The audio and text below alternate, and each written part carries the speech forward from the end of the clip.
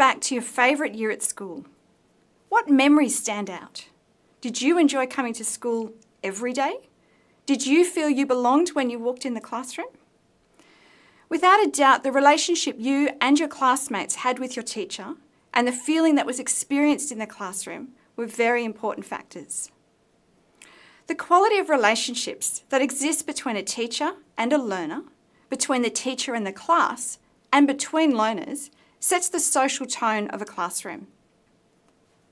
The classroom is a dynamic, highly social environment, and using our knowledge of relationships, emotions, and empathy, we can harness this to enhance a range of cognitive, emotional, and social outcomes for both the learners and the teacher.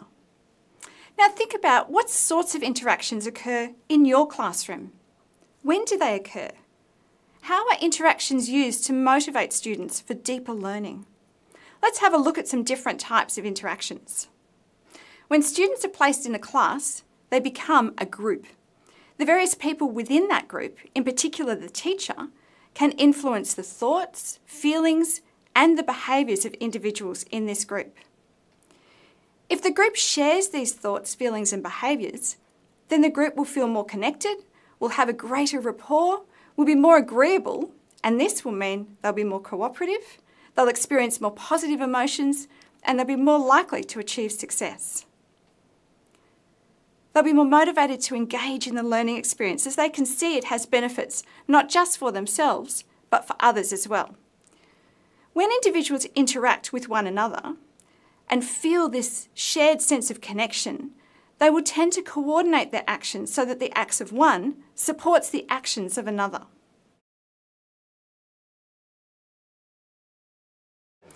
What the teacher is doing here in this example is engineering social synchrony between these students. And this is a powerful tool that can be used in the classroom, not just with small groups, but on a larger scale as well. Learners report feeling safer working with people that they know and who they know understand them. Within these safe groups, learners will take calculated risks. They'll contribute ideas and they'll engage in discussions. Modelling pro-social behaviours and deliberately constructing social learning environments in this way motivates students to support one another to achieve a shared sense of understanding and experience. Yeah, write it down.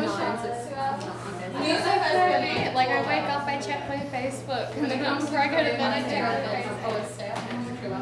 And I check it during school. Yeah. You check it during school? Not during lessons though. No. So no, I'm not talking not just Facebook. I'm talking Instagram. 7 to 11. What's that other thing called? Snapchat. Anything like that. 14 hours a day. I don't know. But listen, what about Instagram? Instagram, I'm just looking at the photos, I'm not interacting. That's not Yeah, but you're looking at it though. You're looking at it, interacting. So To someone in like You send the them more like you talk, tips, the higher the number goes. and then like basically you get sort of like rewards or something like. You can get like this golden heart or like. or is it like you know those games you can play that are connected to Facebook, so that if you I don't know, I don't have Facebook, but probably. Okay. It's so Snapchat. Okay, see, I don't. It's like a challenge basically. Yeah, it's pretty much like... Right, excellent. It's Examines that children of this generation are starting at a younger age. Starting to use social media at a younger age. For a longer period of time. Yep. Cool. So we're just concentrating on what's happening, not the why it's happening yet. Social media is. It's part of the government, so I include it as the government. Just government or government Government officials? and then in brackets put in safety. Yeah. Yep. Or even in the same blocks, government, e-safety commissioner.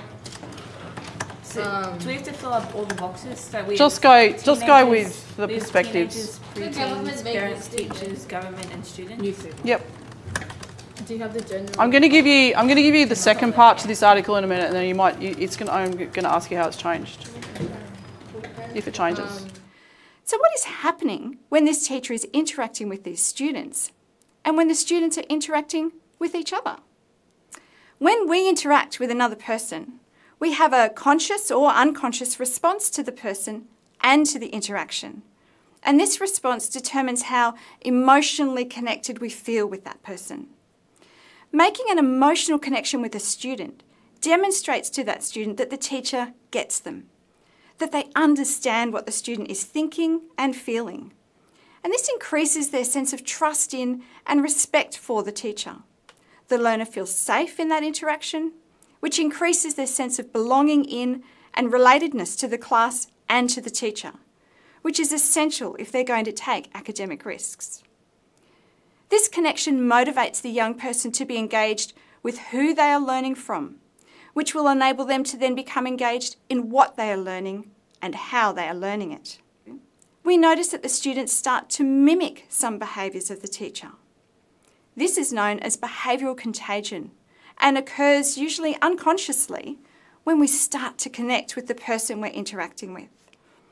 These behaviours then trigger a physiological response, so the students start to literally feel what the other students are feeling through a process of emotional contagion, and they become emotionally connected or synchronised.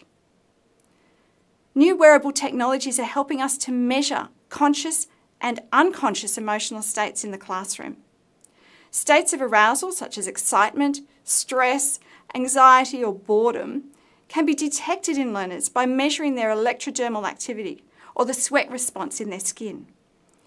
These measures can be used to provide an indication of the levels of physiological arousal. A number of studies have been conducted that also look at the neurological activity that occurs when people start to connect or synchronise in these behavioural and emotional ways. And what has been found is that interacting partners who report feeling connected to another person also show mimicry at the neurological level.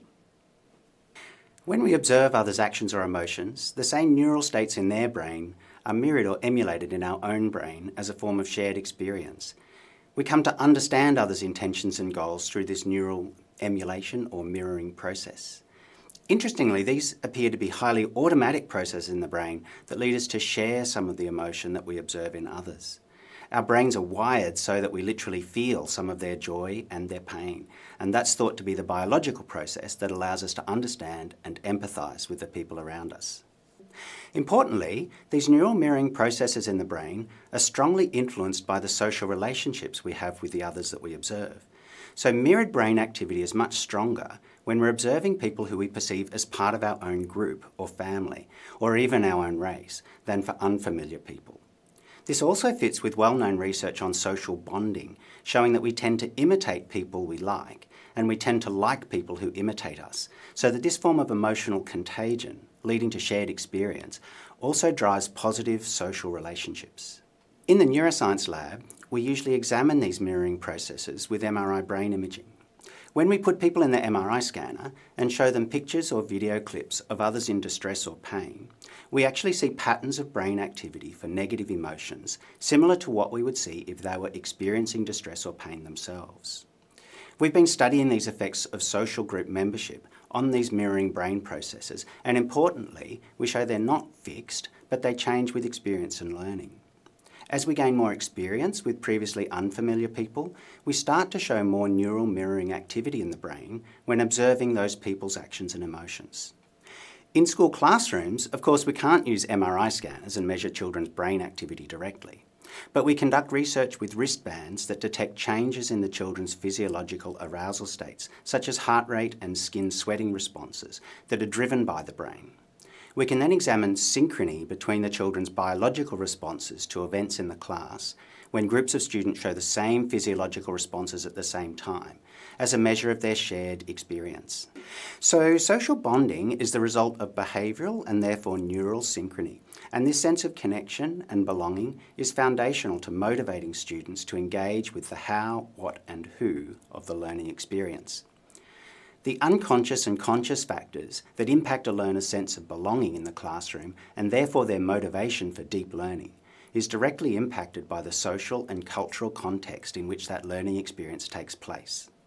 As educators, we need to be aware of the conscious and unconscious experiences and indicators of social connection in the classroom, and mindful of how we can be using it to enhance the teaching and learning experience.